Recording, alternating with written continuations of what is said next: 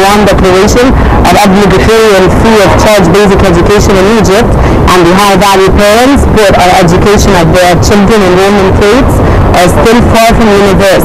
Wharton Foundation launched an initiative to face children's dropping out of school called Egypt is Challenge. It's totally based on volunteers to educate children from 9 to 12 years who drop out of school and to change some of their wrong behavior. In this respect, we have with us today Dr. Sohaila, and I'm very sorry, and we have with us Dr. Mrs. Sohaila Hashem, member of Board of Trustees, and Dr. Sohaila is the head of Board of Trustees of the Wharton Foundation. Thank you for being on the show. Dr. Amini, I want you to talk more about the Wharton Foundation and the initiative that the volunteers did. Wharton Foundation is an NGO, has a different point of view about the charity work in Egypt. Instead of building on donations and make people waiting for your help and your support without giving them a chance to improve their skills, we stop this way of thinking, and we are trying to put another concept of the charity work. It makes the person who is in need more independent and more having some extra or some additional ways and different ways of thinking to change his future and to have better chances in work. Dr. Amini, what problems does dropping out of basic education cause in our society? They are the initiative of every problem. You can mention like everyone. Even the sexual harassment we are now suffering, and all of a sudden discovering a disaster, but actually this is the normal result of ignoring, giving them the simple ethics about everything, starting from the childhood. Mrs. Sohaila, as a member of the Board of Trustees in the Wharton, what is your initiative really about? Actually, our initiative is to save these children and to turn them into skillful labor, and at the same time empower them to be independent and to be a good member of the society, instead of being beggars in the streets or even working in dangerous locations of carpenters or in many small workshops in Egypt. They are exploited actually.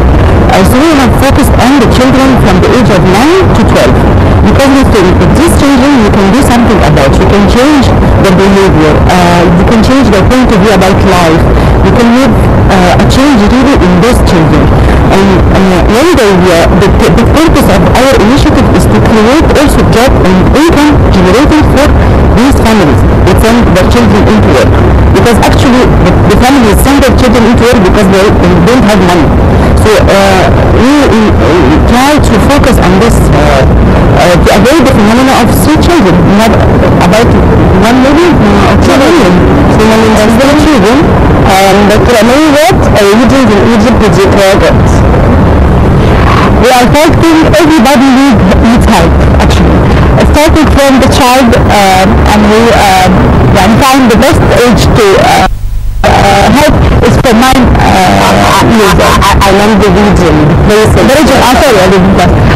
The region, all over Egypt. We are dreaming of having our project all over Egypt, but we are trying to be more systematized. So we're starting with a prototype school here in Cairo, but actually our dream is extending to all Egypt. You coordinate your work with the Ministry of Education? We are trying hard actually. Do you think after Egypt has a leadership now, a new leadership that we are optimistic about, Egyptian President Abdel Fattah al-Sisi, we are moving into a new era, do you think things are going to be more facilitated and it's going to be better and it's going to be easier to communicate with the Ministry of Education and facilitate what you want to do as volunteers? This is our only hope. Other otherwise this country will suffer a lot, because our resolution so far doesn't reach the governmental system or the official people working in the different ministries. It's in general. It's the same mentality, the same way of thinking, so we are suffering a lot. But I hope this is a new beginning. If we don't take the chance, we will be in a big danger. Sohaila, what are the challenges that you faced when you first launched this initiative as a volunteer and as a member of it? Actually, before answering the question, I have to give the credit of Dr. Amini and talk about her, a little bit about her. Dr. Amini initiated the Watan NGO and worked very closely with children of the streets. And she had a place, she taught them how to build, how to sell their products. And actually, I've known her, and really, she has a very good history with this. So you have to give her the credit because she worked very close with them, and I've known her because I did like a social responsibility program with her before, and then I'm engaged with her because I really believed in the matter. The challenges are various. First challenge I see from my point of view is that to convince the parents to send the children to our school instead of sending them to work.